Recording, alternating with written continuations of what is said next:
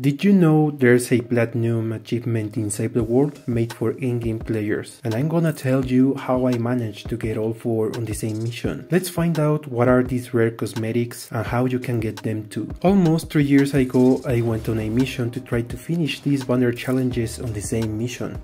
I knew it wasn't gonna be easy, so I had to plan out a strategy. I was constantly tracking my progress on each challenge, calculating how much progress I was making after each mission. In summary, the challenges require saving 10,000 survivors, building 500,000 structures, exploring 1,500 zones, and doing 1,000 plays with others missions. If that sounds like a lot, it is because it is. But don't worry, here's how you can get by those missions. The easiest one by far is the talented builder, since you do it passively with every mission you do. But you can complete this banner mission in one go. You can start in SSD and then start building like crazy alongside 3 other friends and breaking everything once you reach the SSD structures limit. Once you are happy with all the progress made, run an SSD or War Games mission successfully and you'll be done with this challenge in no time. Another passive challenge is the World Explorer banner. Just make sure to fully explore the map on every mission. It helps a lot to pin this mission to track the progress made and run in missions like repair the shelter and rescue the survivors, because those almost guarantee you to fully explore the map. Guardian Angel may be the mission that takes the most time, since on a regular mission you may find around 5 survivors and 15 unrescued survivors. That means that you'll have to run 667 fully completed rescue survivors missions alone to complete this madness.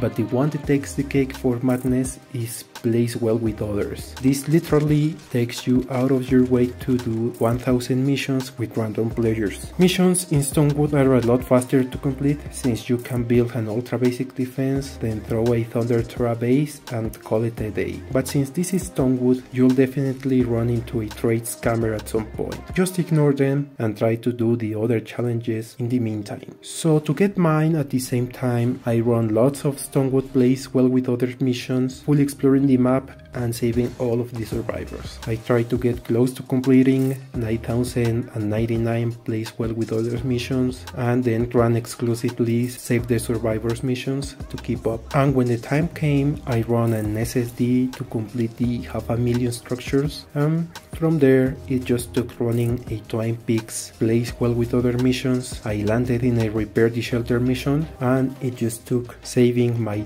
last 2 survivors, building 84 more structures, exploring the zone, and completing the mission to earn that precious platinum. It definitely took a lot of time and coordination, but I had a lot of fun doing it.